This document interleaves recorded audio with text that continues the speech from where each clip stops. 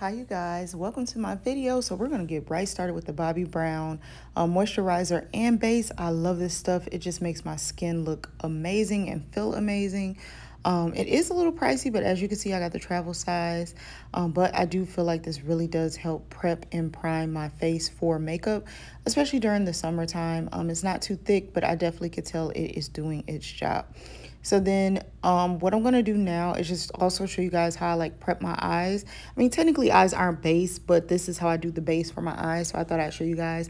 So I just apply the Too Faced Born This Way concealer in the color Honey. And I just put that all over my eyelid like so. Then what I am going to do is take one of my Real Techniques buffing brushes and just buff that all out. And that's just going to create the base for my eyeshadow when I'm ready to put that on.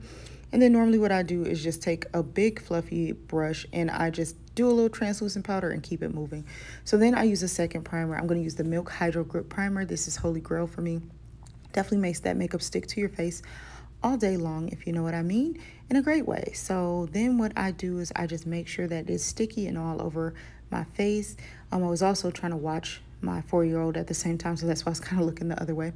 So then next what I am going to do is go in with my foundation. I'm going to mix two foundations, the NARS Radiant foundation in the colors Tahoe and Macao. I'm going to put more of Macao on there because it is the summertime and my skin is a little bit darker right now. But as you can see, my neck and my face are just generally two different colors, just kind of facts of life.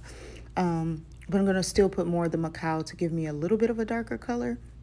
And I am just going in using the Morphe Fluffy blending brush. And then I put a little bit more Macao on there just to give my skin just a little bit more of the darker tone. And then I have a braid mark up top. That's what you see on my skin, that dark form of demarcation. Then I'm going to go in and take that damp beauty blender, which I sprayed with the Evian water, and I'm just going to use that to just make sure my makeup is fully blended and fully smooth on my face before I go in with the same concealer, which is the Too Faced Born This Way concealer, again in the color Honey.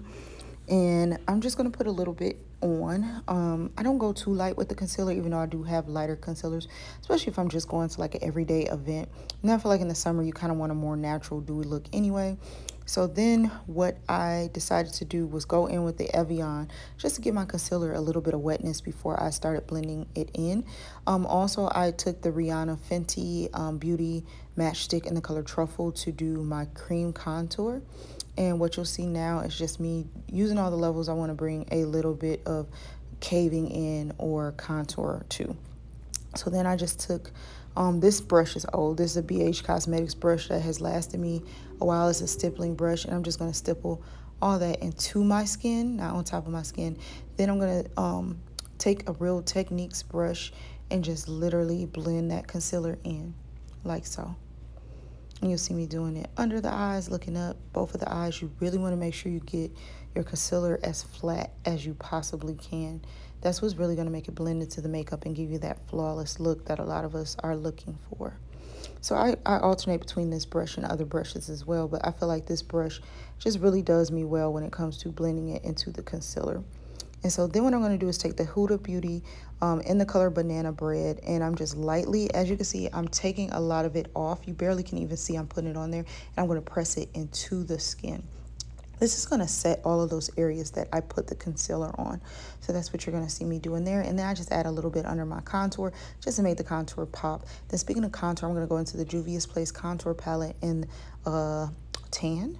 And the darker shade I'm going to use in all the areas on my face. And then I typically use the lighter shade when it comes to my nose, because I don't want my nose contour to be as booming as my face contour. So that's what you'll see me doing there, is just applying the contour in all of those areas. So then what I am going to do is go ahead and just dust away the powder from all the areas where I put it, like if there's any residue, because I don't necessarily bake. I'm more so just setting the face. Then I'm going to go in with the NARS Orgasm Blush. This is one of my favorite colors for the summer. It's like a pinky peachy orange, and it has a little shimmer, so I think it's just perfect for the summertime. Not too much, but it does enough. Then I went in with my Morphe Continuous Setting Spray, and as you can see, I was like, what is going on? Because I wanted to put a little hydration, but I don't know if it's because it's new or if I'm just going to go get another one. But it definitely hydrated my face on this day, and then I just went in with my Beauty Blender to like blend it into my skin.